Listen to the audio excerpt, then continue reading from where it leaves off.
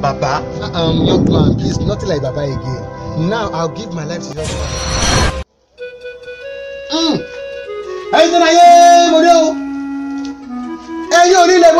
Baba, small now.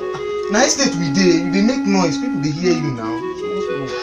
Estate for this place, ọmọ yóò mọ bí tẹwà.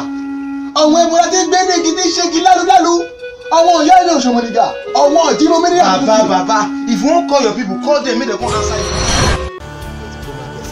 Kí lọ ra ewé mi gẹ́gẹ́ bí mo ṣe ra yẹn ń gbà yẹn. I come meet this man talk to me. Wetin be the man name? Na Prophet Olorunfemi Joshua.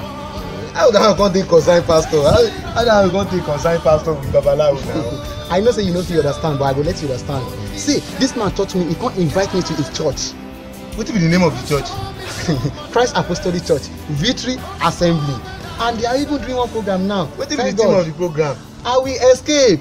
And in Yoruba, mo fẹ́ bọ́. If you can just try to attend to this program, my brother, your life will not remain the same. Now 47 days, just try make you come, and I promise you, your life will turn around. All those people say they go Abalis, they go Alapa, nothing like that again. See me as I dey fresh. I dey see am. See, abeg, give me the man number. Give me his number. If na to get this man number 080 66 20 1006. No be number alone, no. 6:30 to 8:30. My brother, come fast, may you fit receive your blessing. Me I dey go chapter, you get where I dey go because I no wan late go. My brother, abeg, you are blessed. We go see later. Stop. Balawo.